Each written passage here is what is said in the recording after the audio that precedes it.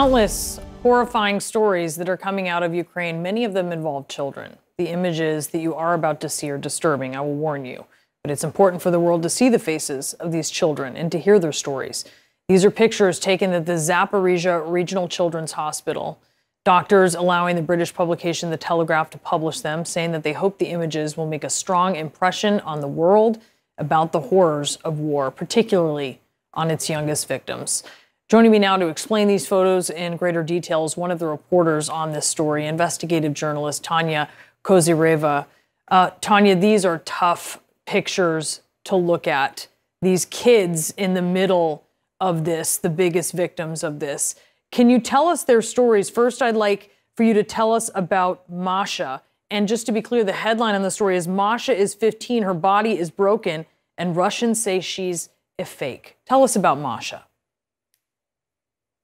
So the whole scene that we witnessed, it was horrible and a nightmare. We entered this room, intensive care room of the regional Zaporiyia hospital, and there was 3 kids, and all of them, like 2 of them was not unconscious, and Masha was the only one who was reacting on what is going on. She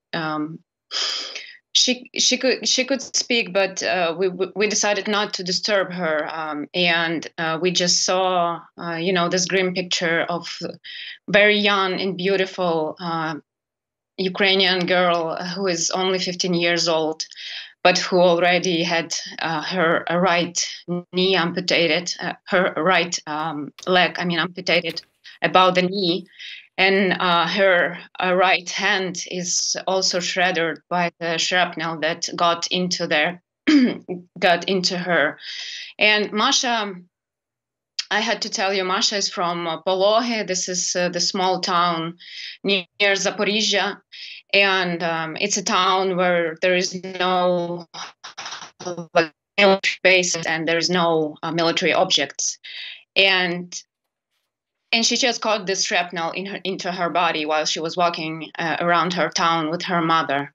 So mother covered her from this shrapnel, but as her grandmother told us this grim story, she told us that her mother covered her daughter, but when she woke up, she saw legs, and like this, this very grim picture. And when we spoke to grandmother, to Masha's grandmother, she was crying. Valentina, she's like crushed, I think, forever, just because 2 dearest members of her family had this wound forever,